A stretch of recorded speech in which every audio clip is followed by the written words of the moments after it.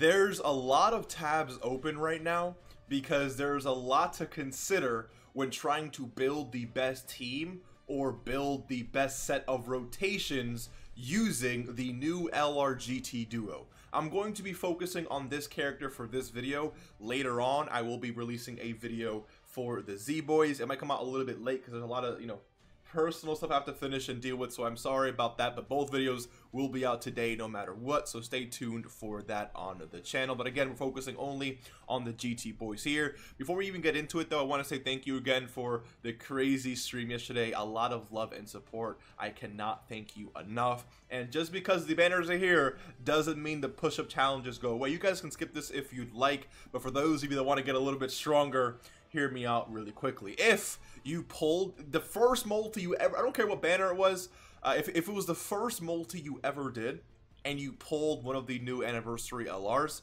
congratulations to you. But you got caught lacking today because some people didn't do that and you stole the luck from them. It is what it is, all right? So unfortunately, you got caught lacking today. If you're not subscribed to the channel, you got to subscribe. Road to 60K. Thank you for your support if you decide to do so. And if you are already subscribed, which I'm gonna benefit of that is getting stronger, drop down and give me 8 push-ups. Because what do we like? I'm making you pay taxes on your luck. All right, essentially is what it is. Of course, if you didn't pull them first multi, then you can skip today's subscriber challenge or push-up challenge. I will try and catch you then lacking in the next one. Let's hop into this video. So there's 2 different, I guess, team setups I want to go through here, because let's just say, for example, you pull the GT Boys and you want to run the GT Boys as your leader. If you want to do that, your options are not really that great because they leave Power of Wishes and Battle of Fate, and then an extra 30% to Final Trump card or Shadow Dragon Saga. Obviously, not a super strong leader skill, okay? So keep in mind that these right here, I mean, these of course are the categories, right? They do have, like, there's good options on these categories, of course. But in terms of like main superb rotations, the options aren't too great. We're looking at essentially this, right? You can run this main rotation here. Again, I'm going to be showing you a multitude of rotations that you can run just in case you don't have some of the units for some of the rotations I end up showing you. Like if you pulled both LRs, this is 100% a rotation you want to run. Again, this video is for those of you that want to run the GT Boys as your leader. So if you pulled both anniversary LRs, this is 100% a rotation you should run.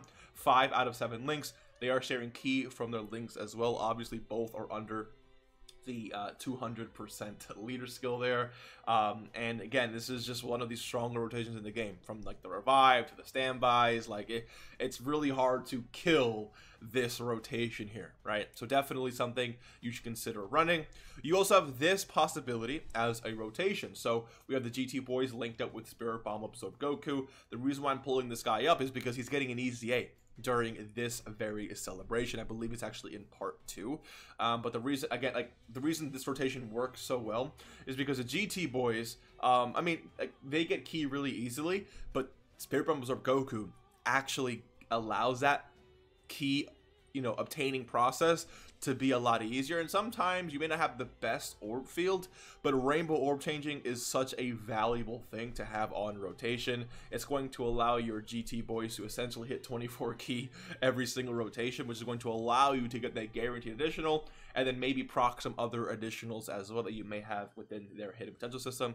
They are sharing essentially, the same 5 links here, and he is under the 200% leader skill as well. And with his EZA, he's definitely a lot better. Definitely like a slot 2 kind of unit, right? You can also run him as like a floater. We'll talk about floaters in a little bit, but you can also run him as a floater for orb changing, right? Let's say for something like this rotation here.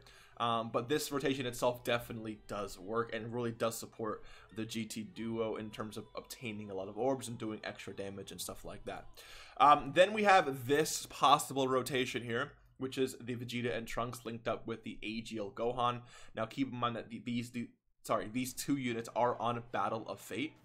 And Battle of Fate is the 170 portion of their leader skill here.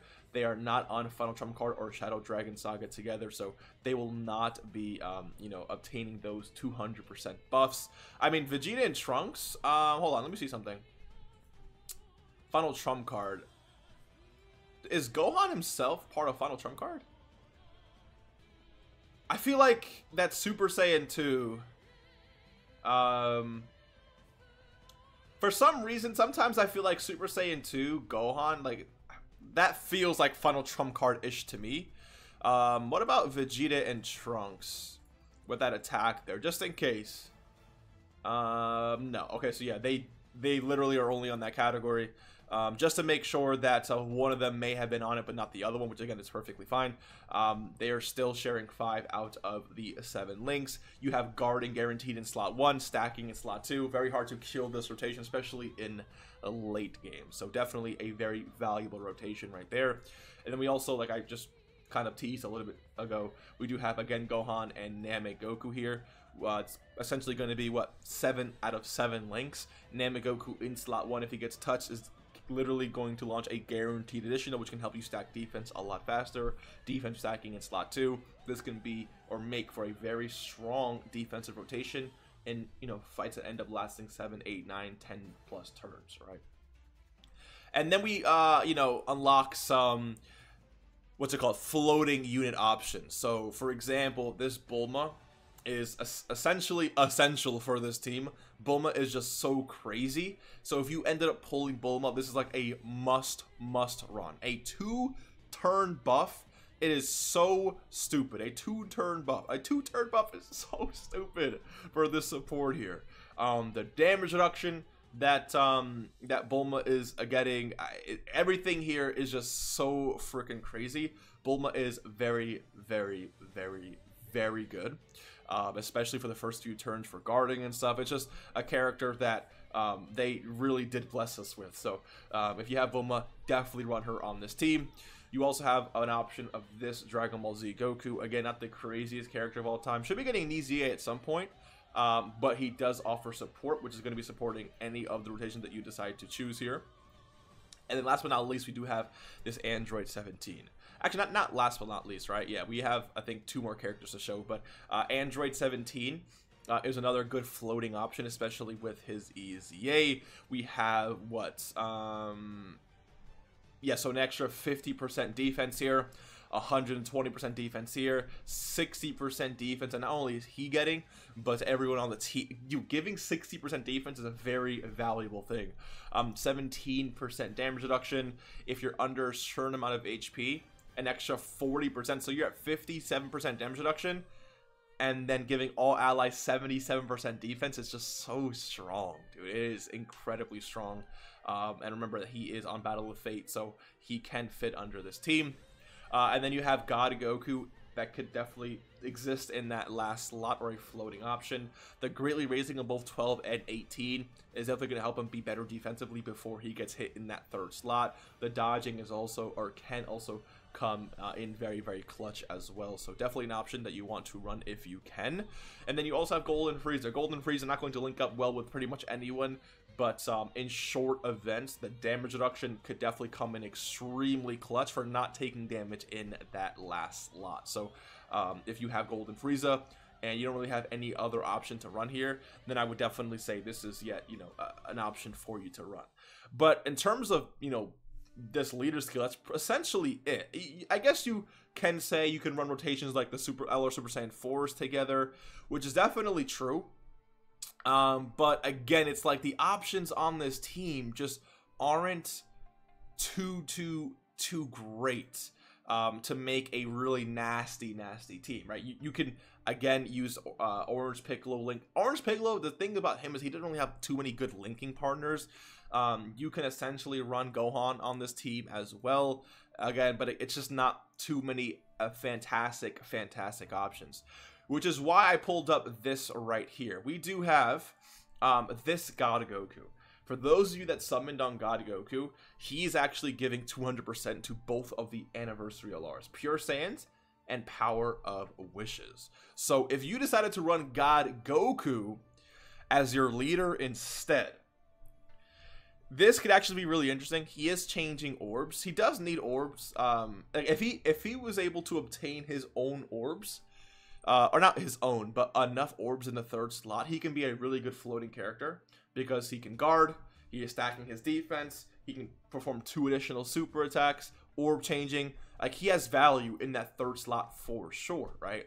He's also getting stats on super, and units who get stats on super definitely, like, not, like, I'm talking about within the passive specifically, but get stats on super, they're just better in the third slot or in the second slot, not in the first slot where they need to actually super first, you know, to actually get those buffs, whereas in the first slot, sometimes you get hit first, and that's not necessarily what, like, these types of characters want to do. If you want this character to look their absolute best offensively and defense, just specifically defensively, I guess for this case, you want them to super before they get super, because 50% is definitely a decent amount of defense to obtain, right?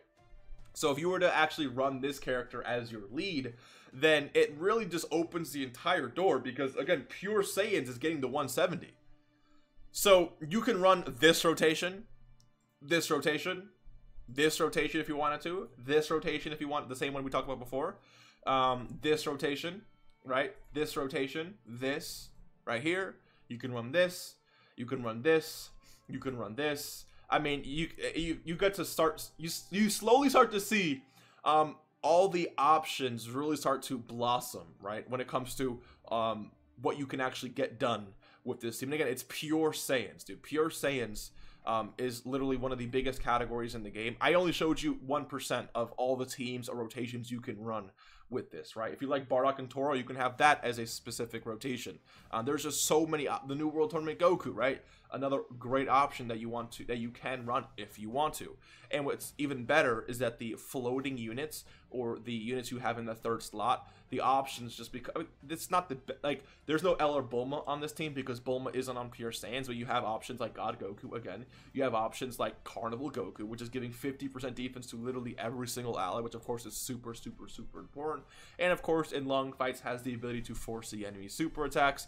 You can run Carnival Goku, which isn't a support per se, but is guarding in that third slot, and has the revive as well, so it definitely has utility on the team. You also have, again, this Goku here. You also have Dragon Ball Goku, who is orb changing.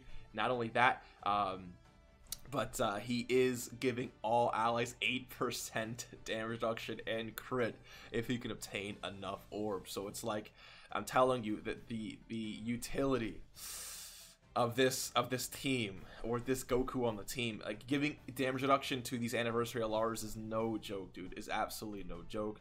You can also go ahead and run this Goku right here for the first few fights of first few turns of a fight. He's essentially not, I wouldn't say immortal, but he's very, very, very hard to kill for the first few turns of a fight. So if you're entering a fight that only lasts 5, 6, 7 turns, he can definitely shine in that event, for the most of it, of course, for the majority of it, I should say.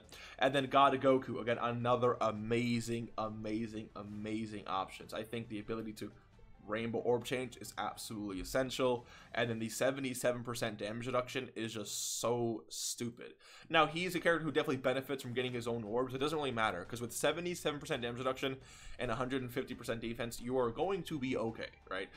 With movie bosses or any pure Saiyans enemies. So again, it's just there's so many options. If you want to run God Goku as your lead, I think it's going to open the door to just have like a more fun team building experience, right? You can run the 3-year LRs on rotation, the 4-year LRs on rotation. You can essentially run some of these Zeno units, right? If you just like to suck off Raditz, he's an option. The Turles units, like you can literally like run this guy Goku as your lead, then like this rotation here, and then maybe like the physical Turles linked it with like LR Turles or AGL Turles. Not AGL because they have the same name, but LR Turles when he ends up, physical Turles comes up to global, right? Like, again, the options are literally insane. The 7-year LRs you can definitely run.